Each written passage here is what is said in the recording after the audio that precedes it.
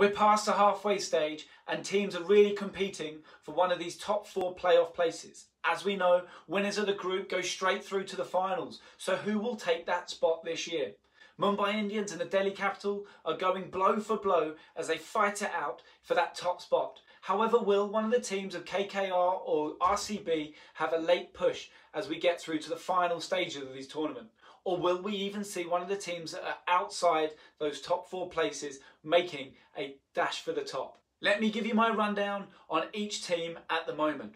I'll start with Mumbai Indians, who naturally we have an interest in due to Sachin's role as a player and mentor of Mumbai Indians over the years.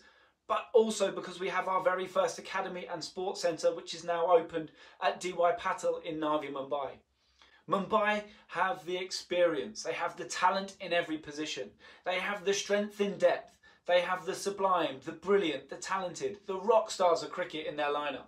With Quinton de Kock and Rohit Sharma at the top of their order, with Pollard and the Pandya brothers coming in later, they have an amazing ability to keep attacking at every moment when bat is in hand. They also have the control of Bolt and the sheer brilliance of Jasprit Bumrah, and whenever they need a wicket or two to restrict runs or to be in control in those death overs, they have some fantastic ability. They are well complemented with the likes of Chahar, who has also been in excellent form this year.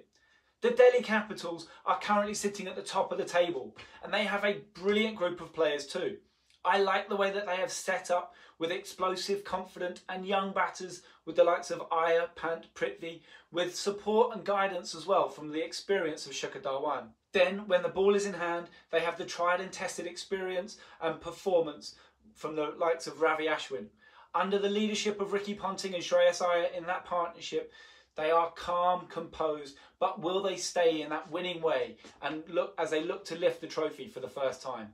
Let's also hope we can see Rishbhar Pant get back on the field and return from injury to support Delhi Capital's charge for the top. Serious contenders this year are RCB and KKR. Firstly, RCB. They have Mr. 360, AB de Villiers, firing on all cylinders. King Kohli is also starting to find some form after a slower start to the tournament.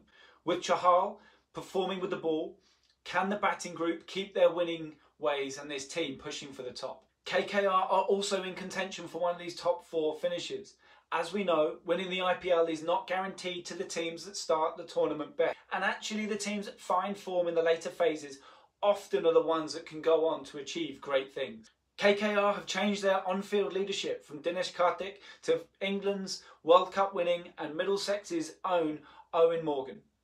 In the backroom staff, they also have our Tmga coach, Pravin Tambe, and after a successful campaign in the Caribbean Premier League, he's also there supporting and guiding that team as they push for winning.